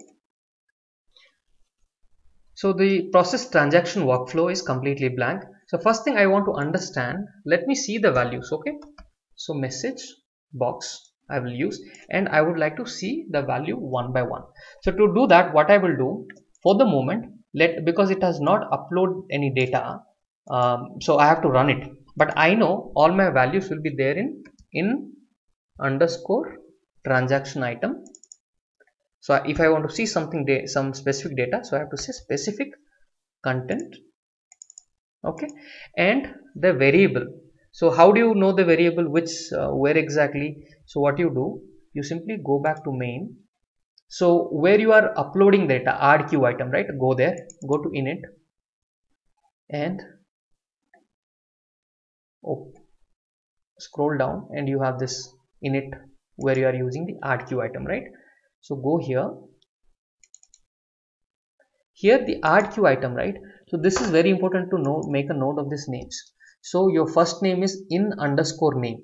Okay, second one is in underscore shared hosting fee, third one is in late fee. So exactly the same value you have to type. Okay, in underscore name. So let me first show you the in underscore name, then we will process all of this data. Okay, so now I am in the process transaction state, and I am inside that workflow. So here what I'm doing, in underscore transaction item dot specific content, and here I'm writing the data in underscore. I'll show you this, what in case you are not understanding here, I am going to show the demo dot toString. Okay, so let me do one thing, let me run this now, then we will understand in very nicely. So before you run it, save everything, all the changes that you have done, go to the main and then run it.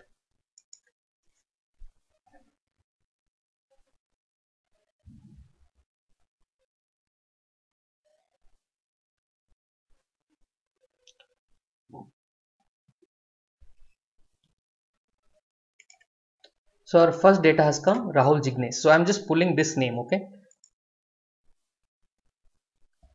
then our next data should be Nagesh Reddy. Third data should be, so same way I can pull all of this items one by one. Rohan Verma and then Joydeep Sahu.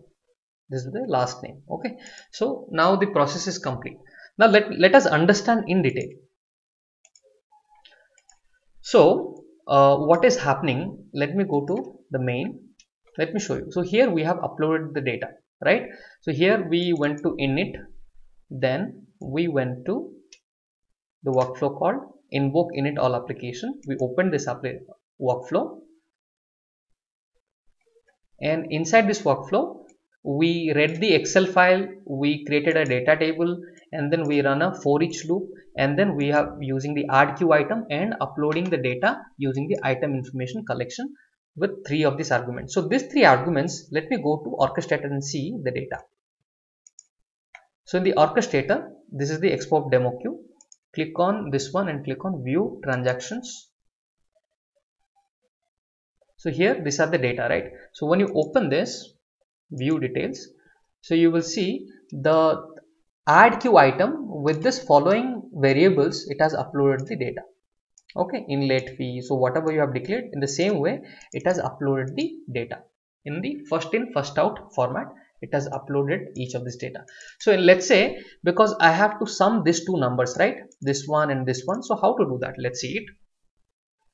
So to add those two values, go to process transactions, and here in the process transaction, click on this workflow.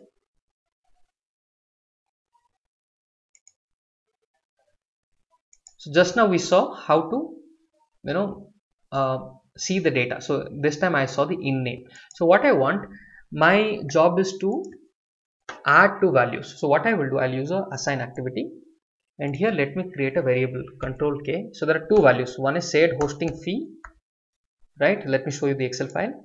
So shared hosting fee is one value. This one late fee is another value. And the same thing is there in my orchestrator, right? In the queue it is there, in shared hosting fee, in late fee. So these two values I have to add. So to do that, I'll go to the assign activity and declare a variable, and here I want to get that specific item, right? So I know all my data is now in underscore transaction item dot specific content. So let me show you in a bigger screen. Okay, so the variable which contains all the data from the orchestrator queue is this variable dot specific content, and which content you want. So first content that I want is, so you should be very careful writing this, okay, because it's small and it's case sensitive. If it is a small mistake, then it won't fetch the value. So go back to your orchestrator, and I need this variable, right? So copy this and paste it over here. Okay, that is the exact name. Then so this data, because they all have been uploaded as a string, right? So I want to convert that to integer. To do that, go to home, and here you write c int convert integer. Okay, c int means convert integer, and then put a bracket. Okay, so that way it's going to convert that string value to integer value. Okay, so now the shv, this variable also should be a integer type. So all you do is go here, convert this to an integer type. Okay, so the error is gone. Same way you have to do it for the other value. So the other value is what? Late fee, right? So control plus K, I'm giving another variable called L fee. Okay, and here what you do, instead of shared hosting fee, delete this, go back to orchestrator and exactly double click on that, get that and paste it over here. Understood?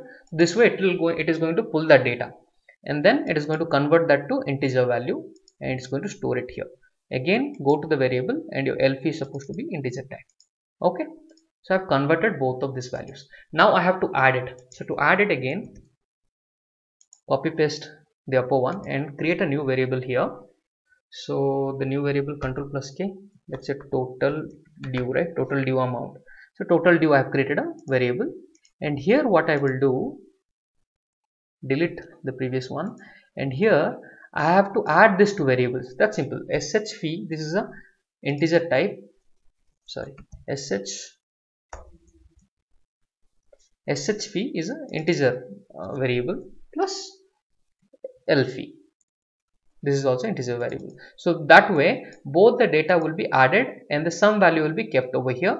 Again, go to variable, total due supposed to remain integer 32. Okay, so this you have understood. All right, so let's see if it is working or not. For that, let's use a message box. Okay, and here I would say total due dot toString. Clear? Now let's save it, and always go to the main. Okay, do not run it from here. Then let's run it.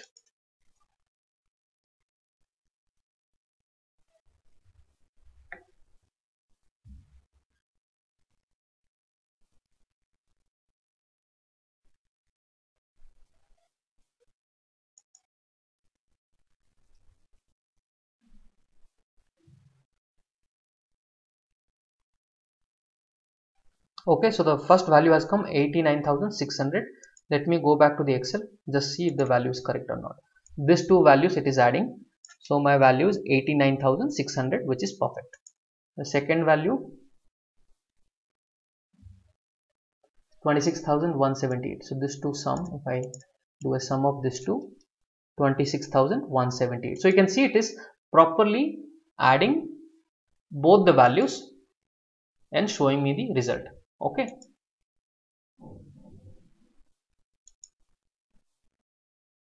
So you can see that. So all the values have come properly. Now what I want to do, let me go to process transaction. So instead of showing it a message box, what if I add to a data table, so that the data table I can add it to a Excel file or something like that, right? So to do that, what I will do, I'll go to this workflow once again in the process state, process transaction state. So here, instead of a message box, what I will do, I wanted to add that to a data table. So adding it to a data table is very handy, right? You can do anything with that. So what I will do, I'll go to build data table activities, simply type data table. Okay, now here in the data table there is something called build data table. So drag and drop this activity, click on data table, and here remove the default ones, click on the plus sign, and here I want to create a data table, total due amount. Okay, this is the column name, and this is supposed to contain integer type data. Click OK. Done. So my data table is created. Now give a name to your data table. So control plus K, and here I will give total amount due dt. Okay, so this is my this has become a long data table. That's fine. Total amount due dt. So this is my data table I have created. Okay, now I wanted to, because every time this runs for each transaction, right? So it will process the first transaction, show the value, then again it will pick the next value, show the transaction, right? So it is rotating, one by one. If you go to the main workflow, you have seen when it is success, then it's going back again, right? Going back again to the get transaction data. Again, it's pulling the next data. So that way the loop is running, right? This you need to understand, the loop is running.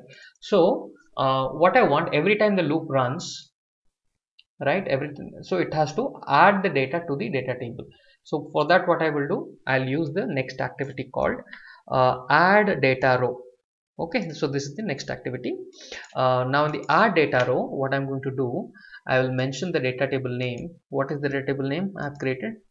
Total amount due. So again, go here, write total amount due data table. Okay, so here it should, in this data table, it should add the values that are coming here. So which value? The total due amount should add it here.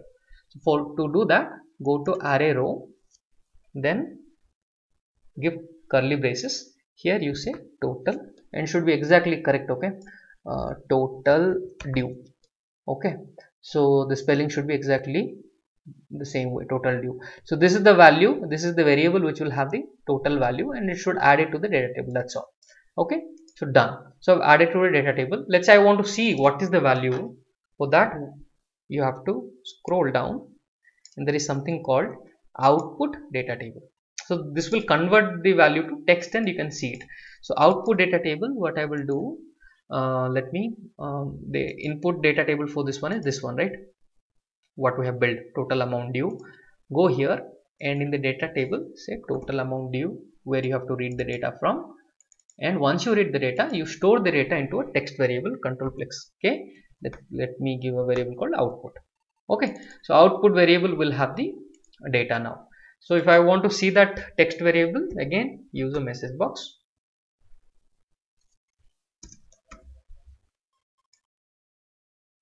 Now in the message box, simply say output variable. So that way, so let me explain. First, we have added both the values, SH fee, late fee, and that value comes to total due. Then we simply built a data table, total amount dt, and in that data table, using add data row activity, we are adding the value. Which value? Total due. This variable value we are adding, and once we add, we want to see that. To see that, I am using the output data table activity. Okay, here I have mentioned the data table, input data table, as the previous data table what we have created, total amount dt, and then the output into a text variable called output. That's all, guys. So here the message box will come in the output. So let's run it. So before you do it, as I said, save it, go to the main, okay, then run it from the main. So this time again what will happen, let me show you in the orchestrator what is happening. Okay, so in the orchestrator you can see all the data have been processed, which the state has changed to successful. So we have run already 2 times, so all the data is successful now. So let me go back to the queue. Okay, so there is no data, so let me run it again. Now again it is 10. Once we run it again all the 5 data from the Excel file will be run, and that will become 15. So let's run it.